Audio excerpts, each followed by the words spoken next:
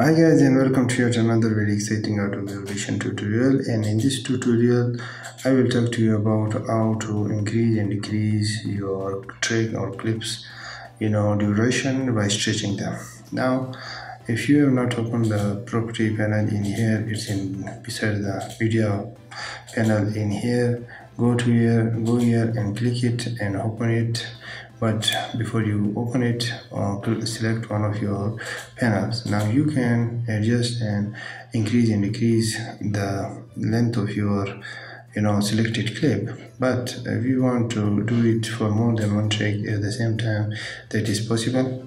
Okay, once you open your stretch panel in here, then there it might be the mode of stretching might be off like this. Turn it on. Now there are two options: render high quality or real time. Now if you choose render high quality, it's going to take a little bit of time of processing. We are going to go for the real time because we are making this tutorial. Now once you have selected your mode, you can come down to your types. There is monophonic, polyphonic, varied speed. Monophonic will process quicker than polyphonic, but to get the desired result we will go for polyphonic. And now you can have two options of stretching this. Before I stretch this, let me tell you one thing, that look at this small stopwatch icon. It is the same one in here which says global clip stretching. It is on at the moment, and these white triangle also suggest that. And you can of course increase and stretch your clip from here too. I'm gonna show you that also in a bit.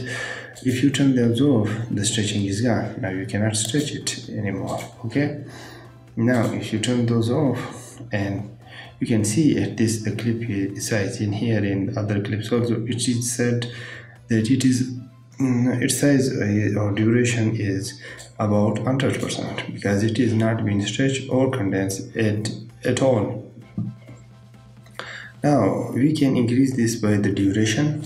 We can put in the duration. It is 50 seconds at the moment. These clip size, we can make them 1 minute, 2 minutes, 3 minutes, whatever time we want, or we can increase them by the percentage. It depends on you. You want to do it based on their time or your percentage. For example, I want to increase their size by 150% or 50%. They will become 150% in their length. So when I click enter, their size increase, and now the icon or in here their size is shown to be 150%. Now this is a slider to adjust the pitch. If you there's a problem with the pitch, you can adjust it and see that how many semitones increase and decrease in this to one side or the other side would make your pitch sound better. Okay, now this area in the advanced tab, you can see some of the options are not available. That is because we are working in the real time. These options become available when we are working in the render tab. When I click on the render tab, you can see the processing is started, and it's gonna take a while before it processes all the things. But we have some more options in here. We can select our quality, the quality or the precision of the stretching, high, medium, low, and stuff like that. This slider decides how much sensitive Adobe Audition should be to preserving the integrity of the tracks while it is stretching. High and low, the percentage and how much sensitivity it should show. Okay, I think I'm gonna go back to the real time because the render quality is taking a bit too long for my liking. The window size is of course the block of milliseconds that Adobe Audition takes into consideration when it is processing the increase or decrease in the stretching of these clips. At the moment it's set at 37 seconds, so that is the 37-second block that it processes or looks at one time when it is stretching or decreasing.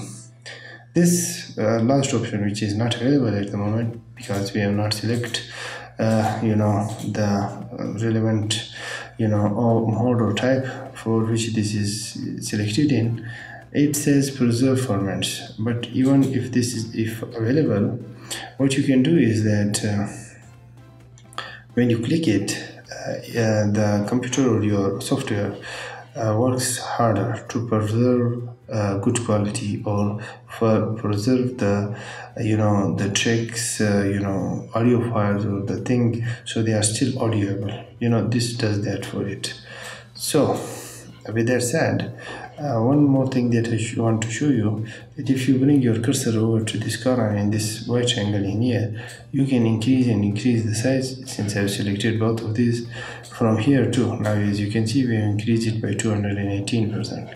And now if I turn one of them off so you can hear clearly, I'm gonna play them, and since their size is increased, it's gonna slow down their speed.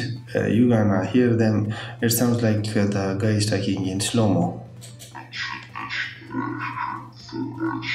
as you can hear. There's of course the result that one should expect when working in this sort of a way. But if we go here to our percentage and decrease it back to 100%, then it sounds normal. Life equation. Okay. Test them. It does that, and if we decrease it, then the thing is condensed, and then the speech or whatever the audio file, it is gonna run out or play in a less time, so it sounds very fast. It sounds like a chipmunk, yeah, from Chris and Dale or something that cartoon was. Okay, let's play it.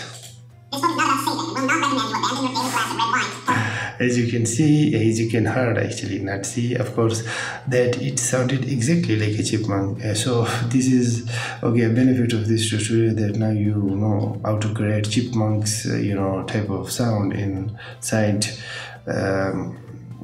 Adobe Audition also. And now you also know that why does chipmunk sound the way they do, because they are talking so fast. Okay, so with that said, I hope you like this tutorial and that you enjoyed it, and I hope to see you in the next tutorial. Until that time, I take my leave from you guys. Goodbye and keep learning.